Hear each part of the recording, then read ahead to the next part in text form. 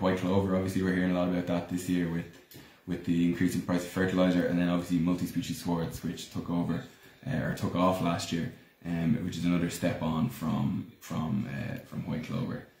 So I suppose in the first video, John, we were kind of talking about grassland utilisation, and we've been dealing, our farmers in Ireland have been dealing a lot with grass over the last, since forever I suppose, but we've been kind of obsessed with growing tons and tons of grass, but we're moving it towards now trying to utilise this grass that we grow, and I suppose that is the key to efficiency. It's how much of the grass that we grow and spend money to grow can we get into the cow or into the sheep and get them to produce milk and meat from it.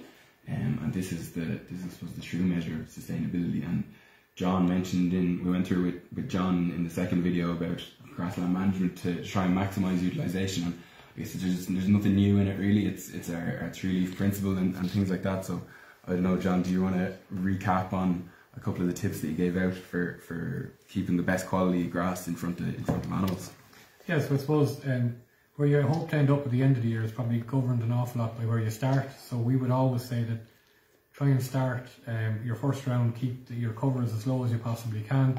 Try and aim to get to that low residual. And I think if you get to the low residual at the very start, like at 4.5 centimetres, I think what you find there is your quality is going to be good the whole way through then. And that'll have a positive knock-on effect, if you want to call it that, in terms that obviously production will be good then the whole year through, your quality will be good, and then production, when I mean production, I mean whether that be in milk or live weight gain in livestock, that will be improved on the back of that. Like Tom covered off during the videos as well, but I suppose the key is to, like, it's not necessarily about growing huge tons of grass. If we want huge tons of grass, we'll pick a grass variety that will grow 30 tonne if it went to it. But it's all about the efficiency in terms of what they'll actually eat, and that's what we've been chasing in DLF in all the trial work we do and what we do on farm and monitor farms. And so the key there is to try and get a variety of grass that will obviously grow big tonnes, but that will have a very, very high utilisation rate. And that's what's linked into what Teagasc are doing with the likes of Thomas Tubbert down in Moore Park as well. And look, they're trying to achieve the best, or trying to find the best varieties that will graze out the best. And beyond that, then it's all about using all that grass, so it's straightforward enough. Yeah, just on the PPI trait that Tomas is working on down in Moore Park, I think it's a really useful trait now to have, and it's a bit of a breakthrough. I suppose that up to now, a lot of the evaluation trials are based on cutting systems, and we didn't think about the poor old cow that had to try and eat some of this grass out of some of these varieties, and now we're getting the feedback from the cows, and it's the same with what we're doing ourselves with our grass partner grazing trial. That you can see on some of the videos, we're asking the cows, and we're seeing what the cows like to eat and what they're best able to eat to again increase the utilisation. We go on to the clover. We're getting a few questions in about clover, obviously. So clover is going to be a big thing this year with the price of fertiliser. There's a lot of research done on clover as well. So it's a forage, and it's a forage that we know a lot about. And obviously the big attraction with clover and white clover or red clover, any legume, is its ability to fix nitrogen, and the likes of white clover has been shown to be able to fix up to 150 kilos worth of nitrogen per hectare per year, which, especially now in today's climate, is a massive impact on your fertiliser bill, which is one of the biggest costs on any farm. So incorporating white clover into swards is something that maybe was neglected of late when fertiliser was so easy to get a hold of, but it's going to be a big thing this year now, and I suppose incorporating it into existing swards through oversowing is going to be really popular this year, I think, from speaking to farmers already.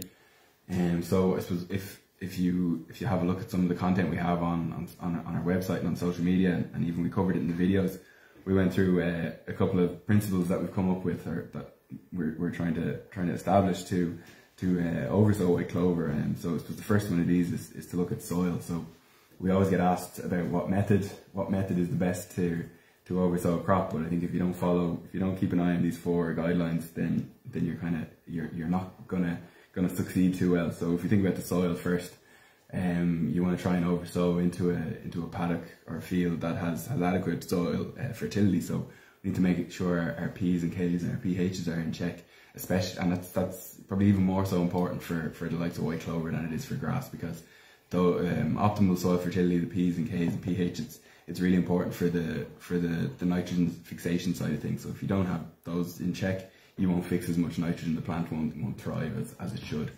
And the next one then to do with soil is you want to be sowing it into a fairly open sward. So soil seed contact is important, and to do this you want an open enough sward. So whether it's a sward that's kind of opening up itself naturally, or if you try and agitate or create a bit of soil for the seed to go into with a grass harrow or something like that, either or it doesn't make a difference. And then of course we want to roll the field after, again to just ensure that soil seed contact, because I think the small seed of the clover, there's a big risk of it getting lost. John, would you anything to add on that? No, look, I think it's just you have to be practical about these things too, and like that. I think a lot of times when people are making decisions around putting in clover, I think if you know, just follow what Thomas just said there, and beyond that it's actually very straightforward. You know, like we're on farm a lot and we're talking to both farmers and merchants on this. Like the clover is a very small seed, so like that it needs all those component parts that Thomas has described. So and I think if you follow those 4 principles, I said you're going to be fine. You know, so and like where we would see issues is where people are going in overseeding clover and maybe straight away then maybe putting fertilizer back, and then driving on the part of the swart that's already there, whether that be a grass swart. So like what we would say generally is, if you're overseeding with clover, go in at as low a cover you possibly can, sow the seed, do all the bits Tom was talking about, make sure you roll the field, but like we would recommend that you would even try and keep that field grazed for 10 days, depending on when you start seeing the first of the clover plants emerging.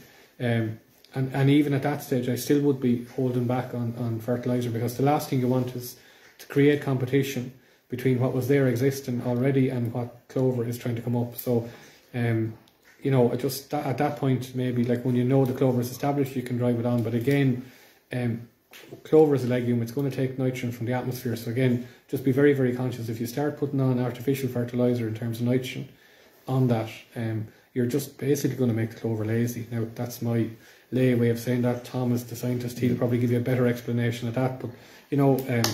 once you get the seed into the ground, or get it on the ground, you get your soil seed contact and all that sorted out. Light, I think, and the aftercare is, as John mentioned, is something that sometimes gets neglected. So once the seed is in the ground, it's all about keeping light into the base of the sward to give that seed the best chance of establishing and getting that seedling up and strong, and getting light into it is the aim of the game at that stage. And that's where John mentioned about grazing. So we maybe graze it 10 days after you sow the seed, and just try and eliminate any competition from the already established grass, and just keep removing the cover of grass on it. So whether it's 10 days straight after sowing, or 10 days after sowing, and then maybe at covers of around about 1,100 kilograms for the next 2 or 3 rotations after that, until you see the mature clover plants in the sward then. And then obviously once you have a sufficient cover, we're looking for 20-30% dry matter in the sward, we can start reducing our nitrogen then and letting the clover do its thing, fixing the nitrogen for you at that stage. Yeah. Similar principles as well. We got a lot of questions in about oversowing multi-species. Some people who want to do the same with multi-species, they might have good grass there that it might have sowed in the last couple of years, and can they try and add a bit of diversity into it and get some of those effects that we know we're starting to hear about now. So yeah, it's the same principle. Try and sow it into an open sward at low covers after tight grazing or a silage cut, and then again keeping the established grass down for the next few rotations. I know from talking to Kevin O'Hanlon, our partner farmer, who was our multi-species guru, if you will, he did a bit of oversowing with plantain chicory last year, and he said for the first few rounds you wouldn't think anything was there, but every time he went, after a certain point when the herb seeds got germinated, every time he went into the field and grazed it off, there was more herbs coming in. So it is with clover, oversowing anything, it's a patient game, and I think that's where we might miss out. We're expecting instant results, and it doesn't happen like that. So it's a long-term process to oversow these things and get them established on farm. If we talk about multi-species as well, have we got a few questions on multi-species? Yeah, so I suppose you're probably after answering 1 or 2 of them already, but is multi-species suitable to be broadcast, spread and rolled in? Yeah, it probably is. But again, I think you have to, you know, you have to look at what Tom has already covered there, and like, you know, you have to have an open swart, and all those, your fertility has to be correct. So I say, you look, maybe even let Tom finish off on that, but it can be done. But again, you have to always have your little checklist to make sure everything else is done properly before this can be done. Like I know Tom referenced Kevin O'Hanlon. Kevin has tried to do this several different ways at this stage, and has done it several different ways and has had success. But again, I think bottom line is, when you're finished, whatever way you get the seed out, I think you have to have that good soil seed contact. Your fertility has to be right, and you have to be conscious of the new seedling plant has to have light at all times. So, you know, you need to kind of double check at all times that you're kind of giving it every chance to establish properly by using the principles that Tom was saying, similar to what we would suggest with a white clover overseed. Yeah, I suppose if we just on the multi-species, and there's a video on that where we kind of catch up with Kevin and address a few of the questions that we would have got last year. We would have seen a lot of it going out on farm last year. A lot of farmers doing their own trials at home and sowing a couple of paddocks, or 5 or 6 acres, 10 acres, and seeing how they get on with the multi-species. And by all accounts, I think they're positive reports. I haven't heard any disaster stories with the common queries that we get. So the main concerns we were talking about, they're weeds. So how do I control weeds if I can't use any sprays on this? And we're not seeing weeds as an issue out on farm. And the multi-species are doing what the research and the science is telling us, is that once we get our 6 species, say, in the mixture established, and we get a good cover, that the natural competition in the mixture is keeping out most of the bad weeds. So the ones like docks and thistles that we'd be worried about, the persistent ones, they're not getting a foothold in the sward, so there's no need for sprays. Little things like the annuals that we get, like chickweed and things like that, I suppose, as long as there isn't a really bad outbreak, and if you catch them on time, cows will graze that stuff out a lot of the time anyway. So they're not really much to be concerned about, I'd say. No. Yeah, like that. And I suppose when you're out on farm looking at these, and look, we're looking at multi-species swarts a lot, and increasingly every year. So I suppose the practical thing is, I suppose the concerns a lot of places, and just looking at another question, issues with docks and weeds. You know, we are gaining more experience every year at this, so I suppose we have more answers to the questions. The docks certainly were one of the biggest questions that were people concerned about. But like, Tom might explain this, but like, docks are competing at the same level as the chicory and plantain. They have a deep taproot, and they also have a similar canopy above the ground. So when you have a plant that's similar, it's competing at the same level, you actually don't have the same problems maybe down the road. And like, initially, if somebody said to me they was picking a paddock to try a multi-species swart, and I might ask them whether docks were, you know, whether there was a big dock burden. And obviously, pre-sowing, you would try and, you know, get rid of as many docks as you can with a program of maybe herbicide control. But now, to be honest, where we see docks and with the multi-species swarts, we're not as concerned, because we've seen now with our experience over the last few years where they're being out-competed, as Tom said at the start, with the multi-species swart being well able to outcompete them. So like, it's not a concern that we will have anymore. Yeah, it's essentially like, the joke is, and you always hear it, oh, so you're trying to get us to sow docks now.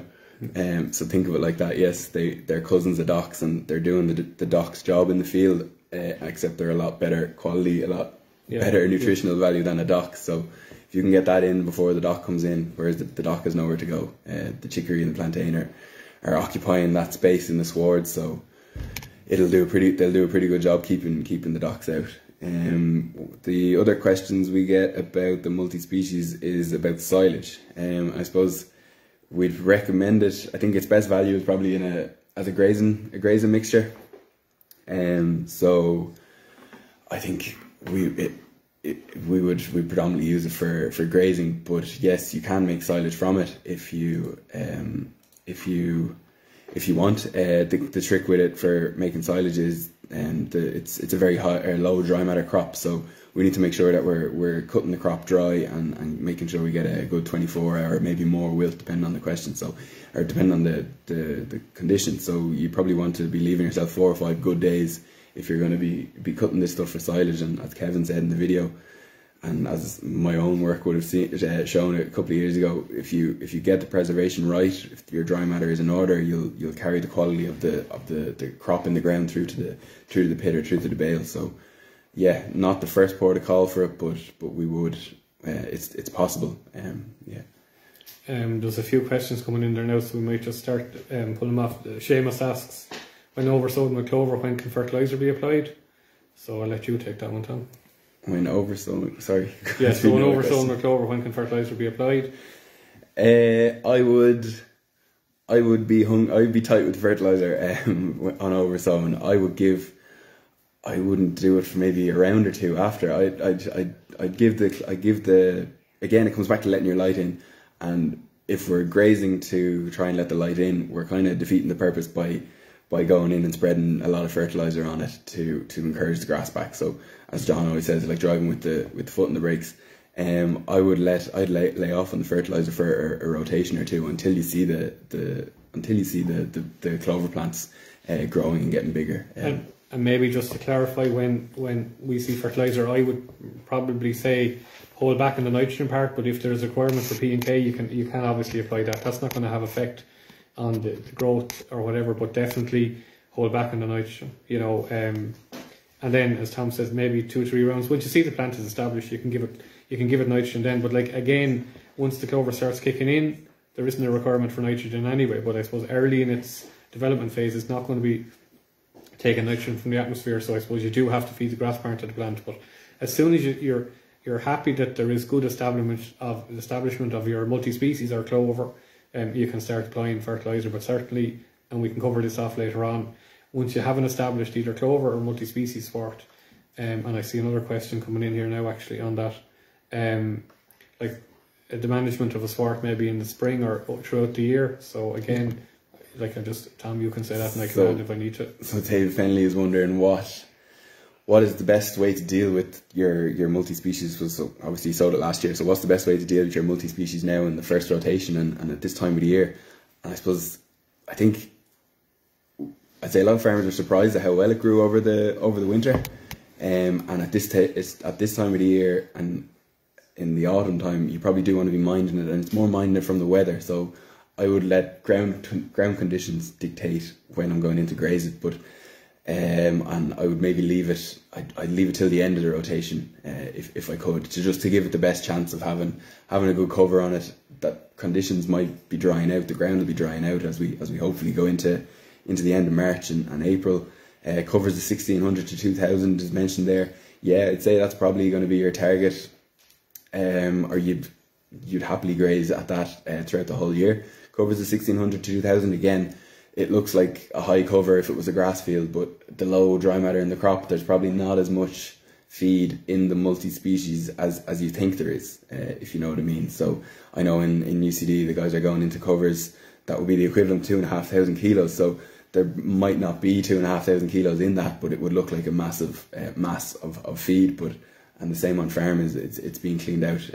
It's really palatable stuff. It holds its quality a lot better than grass. It doesn't seed out or go to seed and get stemmy like grass does as quick. So yeah, on the first rotation, I kind of leave it till the end until ground conditions become a bit better. Care, can you sow clover on its own, or do you mix it with grass? No, absolutely, you can sow clover on its own. That's not a problem. I suppose probably the biggest consideration there is often a practical one, whether you have the machinery that you're able to sow clover at maybe 1.5 kilos or 2 kilos per acre. And like, we're not pushing any one machine over the other, but I suppose there's lots of machinery out there that can sow clover at those rates. So again, but I mean, there's people out there equally are mixing clover in with a zero, a compound that has no nitrogen in it and just mixing it in. And I've seen and heard of all sorts of ways of getting clover out there, between it being agitated in with slurry or mixed in with fertilizer. So look, if you're able to get a uniform distribution of clover across the ground, it doesn't matter what method you actually use. So yeah, to answer your question, yeah, it can absolutely be sown on its own, but equally you can sow it with grass. And I mean, sometimes what you'll see is people will actually sow a half grate of grass with clover to maybe just replenish the grass part of the swart as well. So like, there's plenty of options. We go with the ground cover one. Yep. So Noel asked, and I presume this might be for multi-species or something like that, can you increase ground cover from poaching, especially where animals walk on the most? I think, does that refer to oversowing, I wonder? Maybe, But obviously poaching is bad no matter what crop you have. And I suppose if it doesn't recover, then yeah, you're going to have to take some kind of action. So whether it's a grass field, you might have to top it up with grass. If you've done damage to a field of multi-species or grass and clover, yeah, you're going to have to go back in again. And in a perverse way, I suppose you've the ideal conditions there. You've a lot of bare soil for the new seed to go into. So yeah, if you're doing damage by poaching, well, no matter the crop, you'll have to go in with something to replace it. And I suppose to just add to Noel's question, if you have poaching and you have bare patches, if you don't fill them in, nature will. So nature will fill them in with weeds that you don't want there. So I suppose it's important to, as sometimes it's actually after creating an opportunity for you to get back in with whether a better quality forage in terms of a new grass or a multi-species or a clover. But I certainly wouldn't be leaving it bare, because all you'll have is weed grasses or weeds coming back in. So I thought it is extremely important to get back in at that stage when the soil is probably tilled up a little bit. So the animals are after actually doing the job for you there. So get in straight away and try and get your seed in. What do you want to go with? Grazing efficiency of diploids versus tetraploids. That's you, Tom. Yeah, it's something that we covered in, I think it was the second video. And as we said earlier on, we're starting to think more about grazing efficiency and utilisation. And I suppose all the research up to date would show, or would suggest, that tetraploids, tetraploid varieties of perennial ryegrass, that is, they would be better in terms of grazing and their grazing performance than diploids. And one of the main drivers for us using diploids in our mixtures at all is essentially comes down to ground cover, and it's an aesthetic reason rather than necessarily a quality thing. So we would find that it's well researched that the tetraploids have better grazing quality. Animals perform slightly better on them. They're bigger plants, they've bigger cells, so they've bigger digestible fractions, more sugar in them, a little bit less fibre in some cases. So they might be a better feed than compared to a diploid. And we're seeing that on our partner farm grazing trial as well, where on average, say the 10 tetraploid varieties are grazing out better than the 10 diploid varieties. So is that the animals telling us that it's easier to graze them, or that they prefer? It's probably a combination of both. And obviously if you're getting more forage into the animal, it's going to be producing more milk or more meat. So yep. Some of these questions, there's some fairly good questions coming in here now. Do you need to alter fertiliser programme for multi-species paddocks versus grass clover? And they're probably similar enough, but again, they'd be similar. So your grass clover sward is probably going to have more requirement for nitrogen in this time of the year, in the first half of the year, and possibly towards the end of the year, depending on how things are going with the weather. But yeah, so I guess Chagas have a handy fertiliser planner that you'll find online if you Google it, and it's kind of suggested rates through each rotation. So up until kind of May, when temperatures warm up and the clover start fixing the nitrogen, once you have sufficient cover of clover in the sward, once you get into May time, you can start reducing your fertiliser, and depending on how much clover is in it, you can reduce it by a good bit, probably 50% and maybe more if you're willing to go that. I think it's kind of like a game of chicken and egg, or it's like a chicken and egg thing with clover and how much fertiliser. If you ease off a lot on the fertiliser, you'll really encourage and promote the white clover. So it depends on your system. Can you afford to take the risk and really back off with the nitrogen and push it and see how much push the white clover to its limit, I suppose. Yeah. On the multi-species part, I suppose what we've seen on a practical level on farm for the last 4 or 5 years is that there generally is, we would have component part of our mixture would maybe have 55-60% of grass. So obviously the clover is not going to kick in until late April, early May. So you have to feed the grass part of that mixture up to then. And then at that stage, once the clover kicks in, you can actually pull the nitrogen part out, and the clover will kick in. It'll feed the grass part, but equally it'll feed your chicory and plantain within that swart as well. So, and that's what you're trying to do. Like, ideally you have to let I mean, if you've cows or cattle going out to ground early, there's no point in depending on clover in January, February, because it'll be still in a kind of a dormancy phase, and it's not going to be drawing nitrogen from the atmosphere. So you have to allow that, okay, we have clover here, it'll work, but not quite yet. So, just build your program around that. So what we would see on farm is generally people might go out with the first 2 rounds with the same application of nitrogen that might have been used on the standard 100% perennial ryegrass paddocks. But then once they know the clover's kicking in, they pull the nitrogen part out, and that will run alongside your perennial ryegrass swarts and produce as much, if not more, forage over that period of time without having to put any chemical nitrogen on it. So, and that's, look, we've a lot of experience in this at this stage, so that's what we're seeing on farm, and that seems to be what's working. Just on clover there, we forgot to mention it. What rate of clover would you use when over sowing? So the recommended was about 2 kilos, 2.5 kilos to the acre. Yeah. So with over sowing, you're going to have a higher percentage of loss. Seeds will get lost. Seeds won't make it to the ground. The aim of the game is to try and reduce that by going with the points that we mentioned earlier on. So you're factoring in a little bit of loss there, so you'll go slightly heavier if you're over sowing at 2 kilos white clover to the acre. Okay, yeah, there's some more questions here. If it can be oversowed, what method works best and what time of the year is best, and sowing rate, what sowing rate is advised?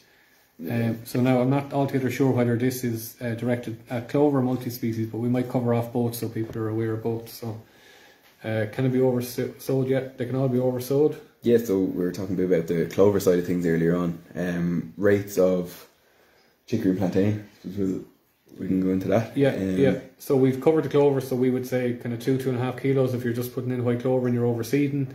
If you were putting in a combination of chicory, plantain and maybe clover, which would be common enough, and we'll probably see a little bit of that this year, and we have a product to do that. So we're suggesting. I think it's about 2 kilos of chicory, 2 kilos of plantain, and maybe 1 or 1.5 of white clover. So again, you're allowing for that loss that you might get with the oversowing, just making sure that you'll get a good cover of the herbs into that pasture. The time of the year. For the clover and I suppose for both of them, for the clover and for the herbs, because it's as I mentioned earlier on, it's a kind of a long-term thing. You want to be doing it at the start of the summer, late spring, April, May, would say, when temperatures get up to around 10 degrees, soil temperatures get up to around 10 degrees, 12 degrees, and so we know that we're minimising the losses there. Rain, I think, is something that we forget about, and something that might be detrimental to a lot of the oversowing jobs that go on.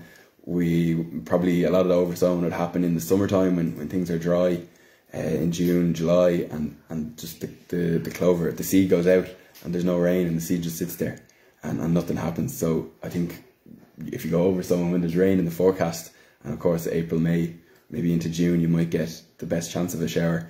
That'd be the ideal time, and then that gives you time throughout the summer to manage it and to encourage it and to promote the clover and the herbs in the sward.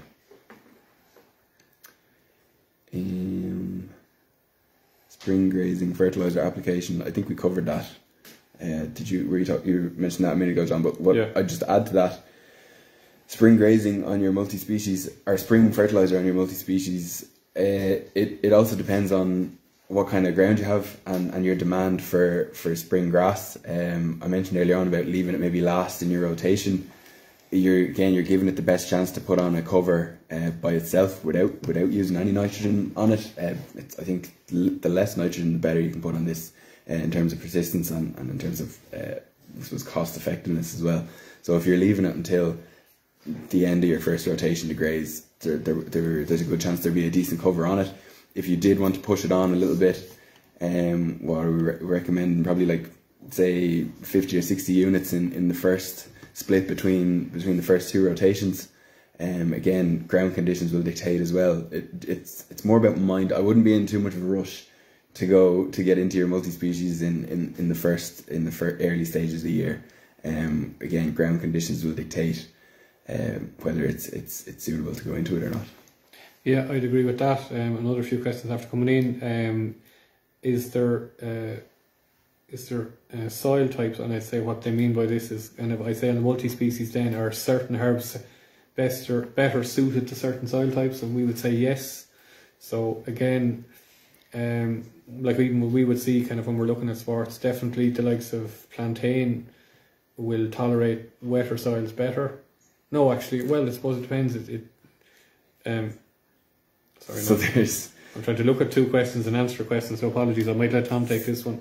Yeah. So there's, if you take the 6 species mix, for example, there's a range of species in that. Some of them really like dry soils, hot weather, and some of them are a bit hardier. So I suppose the idea of it is that you've something in there for all occasions. And the likes of Timothy and plantain probably don't mind, are a bit are hardy in the grand scheme of things. They probably don't mind the cold and the wet as much as something like chicory. So the idea is that you're kind of each species is an insurance policy against a different type of condition. And obviously there is no plant that will suit all conditions, so that's why we use mixtures. That's why we use mixtures of varieties of grasses. There's no ideal perennial ryegrass variety, so we have ones with strong spring growth, good summer growth, good quality, and all the rest of it. So again, it's just taking that theory a couple of steps further and using different species and try and play them off each other. So we've got a good consistent supply of forage across the year. So be it your grasses are carrying you through the early part of the year in the spring, then your herbs and your legumes are taking you through the summertime when the grasses mightn't be doing as well or doing as much or as productive as they would have been earlier on in the year. We've another question there about somebody who's after acquiring a new farm, wanted reseeded for sheep, and is it okay to cut? When is the ideal time to reseed? Well, I'd say when soil temperatures are up in the spring, I'd say look middle of April and beyond. And is it okay to cut it in its first year? Ideally, no. You'd like generally if it was reseeded this year that you wouldn't cut it this year because it can have an effect, persistency down the road. And I mentioned maybe cutting hay off it. If you're trying to cut hay off a newly reseeded swart, you're probably going to struggle because it's going to be that lush. It's going to be very, very green. There'll be no fibre in it because it won't have created, a very fibrous base to it until later in the year. So I would be saying probably try and avoid cutting it in its first year anyway. And just mentioned leaving clover. So yeah, I'd say again, Tom mentioned the overseeding. We've talked a good bit about overseeding, but generally the best way of establishing clover is on a conventional reseed at the very start. So you'll actually get away with putting in less clover seed in to end up with the same clover content in your swart. When you're trying to overseed after, you have competition. There's something already established, so you're going to struggle to get the same level of a take as such. Sorry, the questions are coming in strong and fast, so we're trying to keep up with everything here.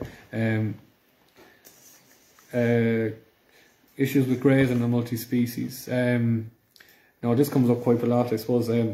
Cows like that have been used to grazing perennial ryegrass all their lives. When they're first shown the multi-species, you might have a little bit of hesitation on its first round, but to be honest with you, when cows get the taste of it, they will graze this, and that's where it probably comes into its own in the summer months when you do maybe get drier times, that you can actually allow a multi-species swart go to a much higher cover, and because it's so palatable, cows will just continue to graze, and you'll get all the benefits of where you can leave a swart longer on the ground, or a mixture longer on the ground at higher covers, but the cows will still graze it out every bit as good as if it was at a 1500, 1600 cover. So it's like one farmer said, it's like eating porridge all week and then getting the fry on Sunday. They like the change and the diversity in it. Yeah. And even look, I suppose it's again like eating the perennial ryegrass, and then they're getting basically a salad bowl when they get multi-species swarf. So, okay, some of the questions are kind of starting to come in more about grass here now. Yeah, I think we've answered that one. Yeah, we covered off utilisation in one of the videos as well, and I suppose some of the people are just asking, and there was a question there between diploids and tetraploids. Like we have monitor farms around the country, and Tom does an awful lot of work where we have our trial plots. I might let Tom explain what he does, and then I can answer some of the questions. Yeah. Yeah, so we've tried to, as we were saying about utilisation, we're trying to look into that more ourselves, and what we've done with 4 of our partner farmers is we've put we've sown 21 varieties in 3 by 7 metre plots in the middle of a paddock, and we repeat this twice, so the lads have 42 plots in one of their paddocks on 4 different farms, and I suppose 10 of those are varieties that we all know and that we've been using for the last year. They're all on the PPI list. They're the best ones available. And I suppose DLF as a research organisation as well, and a grass breeder, we're very interested, or equally interested in the 11 varieties that we have that are probably 3 or 4 years away from being in a bag to be sown by the public yet. So we're getting another aspect or another angle on the quality of these new varieties, and especially in Ireland where it's predominantly grazing. A lot of the evaluation is done by the department, is done, and even by ourselves in Waterford, is done with a cutting machine, with a half harvester, where it's cut. It's under a machine cutting it, so we don't really know what the cows might think. By the time these varieties do come to the market, we don't really know whether they're going to graze out as well as we like them to. So with these trials, we're getting a head start on that. We're getting the heads up, and basically what I do is,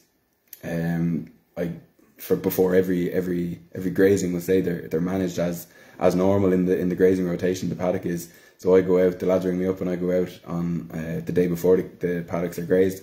I take a pre-grazing sward measurement to get the height and the yield. I take a quality sample as well. Then the cows come in after me and they graze away, and then I come in after the cows again, and I take the post-grazing sward height. So I know how much of each variety that the cows have eaten. So we can calculate our utilised yield then as well. And then maybe by inference, you can probably guess that if a plot is consistently being grazed down lower than its neighbour, then do the cows prefer this one, or is it showing a character? Does it have a property that makes it easier for the cow to graze? And again, if it's easier for the cow to graze, it's going to eat more of it. More utilisation is more product. So that's essentially the gist of what we're trying to do, and we're getting a lot of really interesting data on it, not only on utilisation, but I suppose on grassland management in general.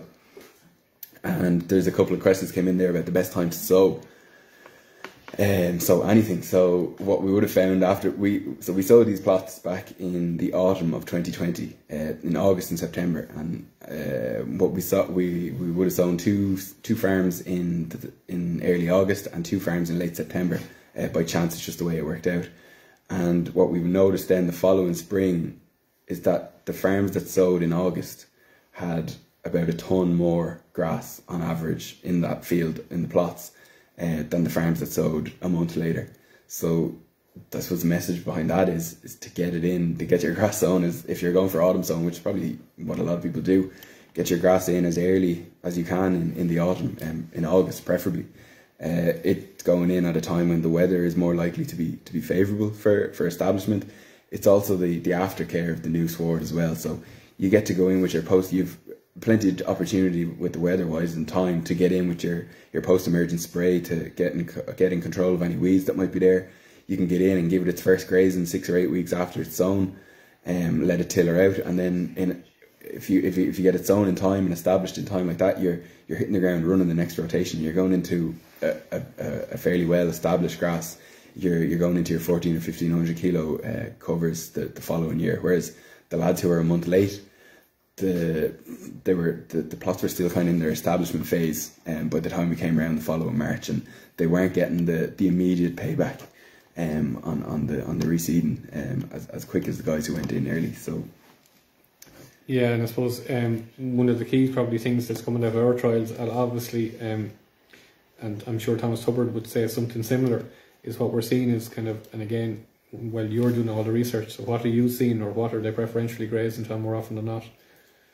On average, I suppose we've only been doing it for a year, and there's another year to go this year before we have any open days or anything like that. But on average, the tetraploids are grazing out slightly better than the other. Now it's, I think I said in the video, it was 0.4 centimetres, so they're grazing out 40 mil lower on average than the diploids, which doesn't sound like much, but if you take your rule of thumb as 1 centimetre is worth 250 kilograms of dry matter per hectare, 0.4 of this is about 100 kilograms of dry matter per hectare, and we want to get our 10 grazings. If you're getting 100 kilos extra in every grazing, that's your 1 tonne of grass utilised, 1 extra tonne of grass utilised over the year.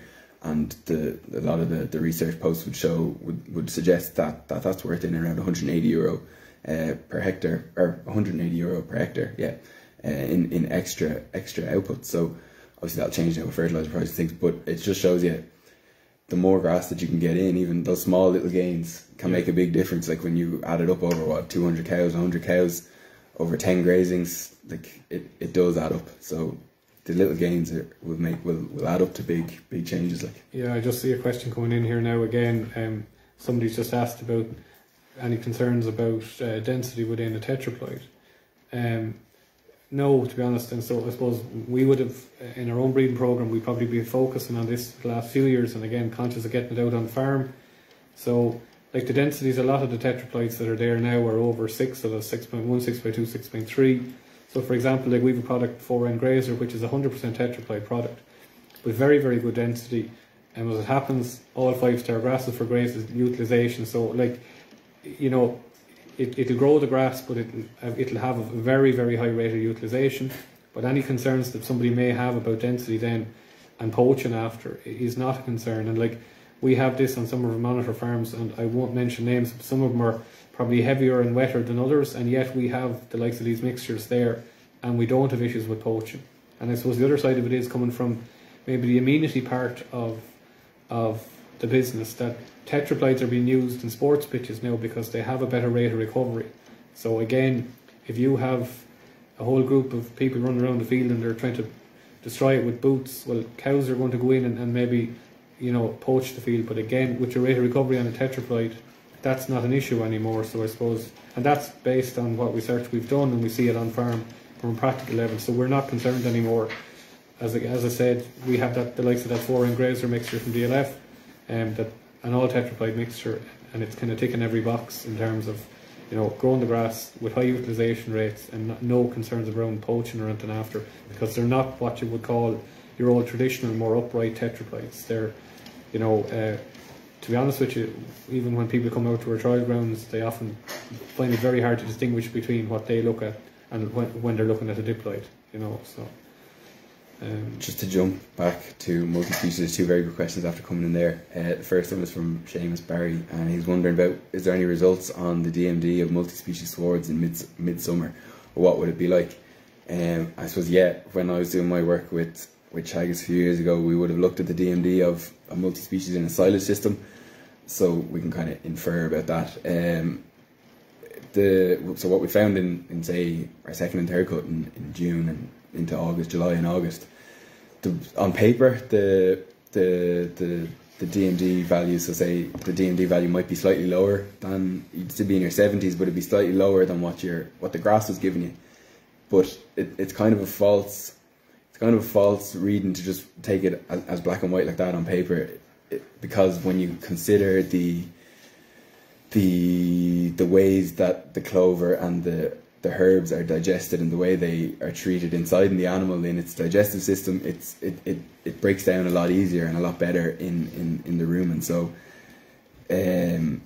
measuring in the lab is not the same as measuring in the animal. And as we said earlier on about palatability, the intakes with the multi-species and even with a grass white clover sward compared to a grass only sward, the addition of the clover and the herbs makes it much more palatable. So intakes are up, and at the end of the day, it's intakes.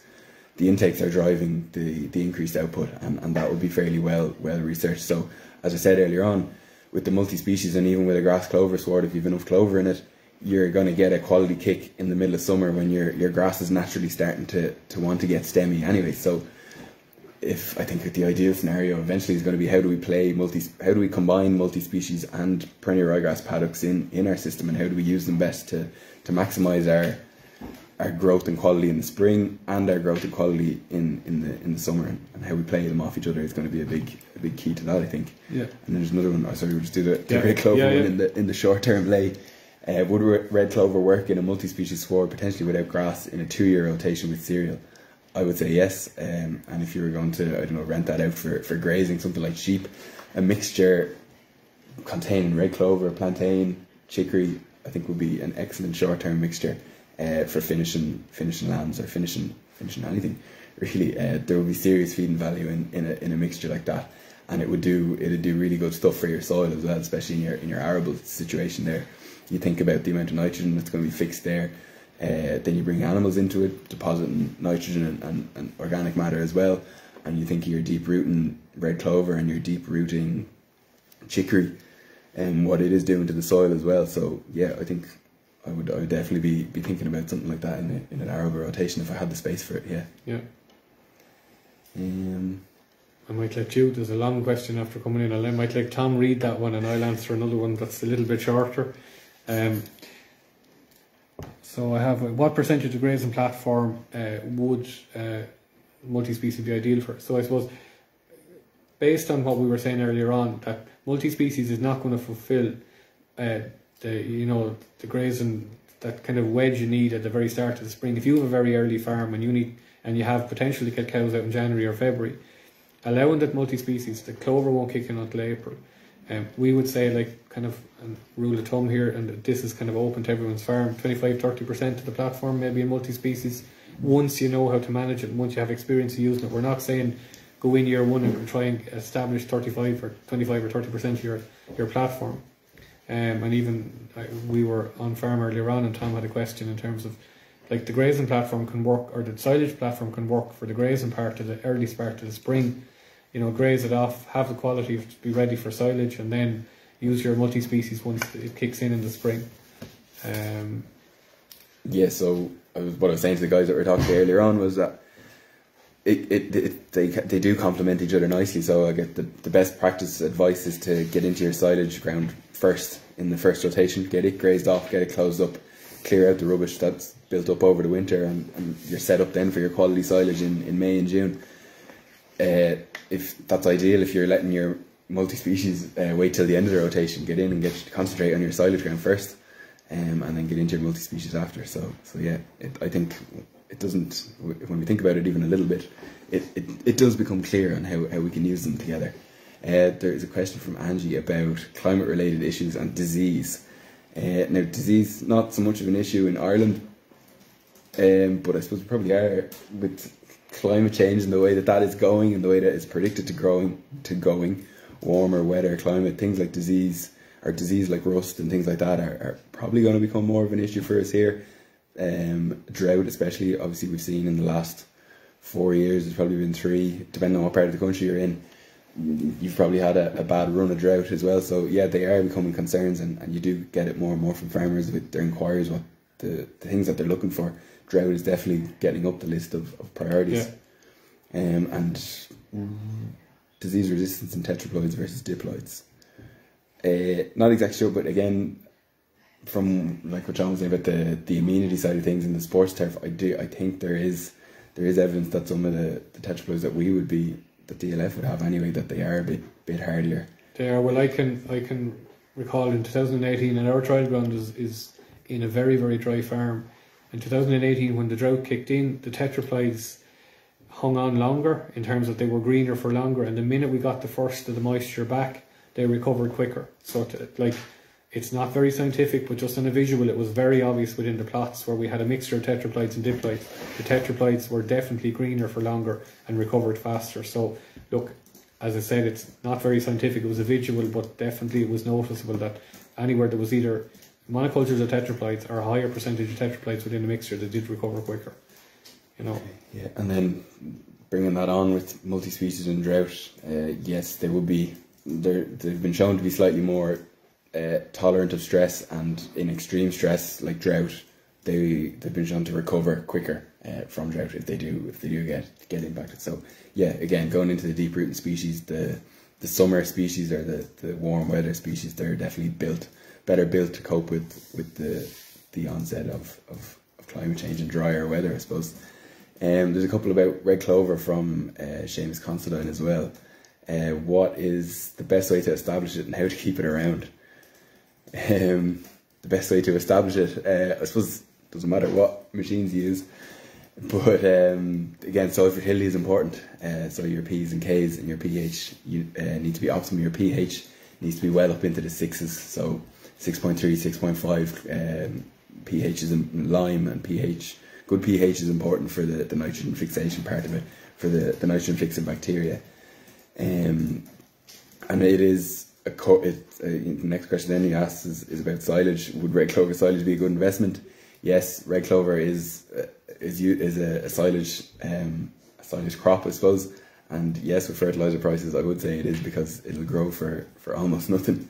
And the best way to keep it around is to not use nitrogen on it. So there's it's a win-win from that side, Seamus. And so what we recommend, a 4-cut, kind of working on a 4-cut per year system. In an established crop, you'd be coming in looking to take your first cut mid-May, the end of May, and then you're cutting it 6 to 8 weeks for three cuts after that. Just to add to that, maybe what you would see sometimes is where you'd have anywhere between 30 and 50% red clover mixed in with maybe a hybrid grass. And often we get asked the question, what we would recommend in terms of the start, allowing that maybe the clover is not kicked in. And this is can be debated at times. Like for the first cut, you probably will want to put on a small amount of nitrogen, but there's now information to suggest, or research to suggest that even if you don't put nitrogen on the first round, you'll actually get a total volume over the 4 cuts of more silage than you would by putting nitrogen on the first one, because again it creates the clover will basically start working earlier. So you might have a smaller first cut, but then your incremental cuts, second, third and fourth, will actually, the total volume of silage that will be recovered from that field will be higher than if you were to put fertiliser on at the start. So sometimes it's kind of a case of you have to hang tough and maybe just allow the clover do its job. Just remember why you're sowing a red clover silage crop is for a high protein crop for no fertiliser. So if you want a high first cut, I'd go with a grass mixture and just use the fertiliser on that.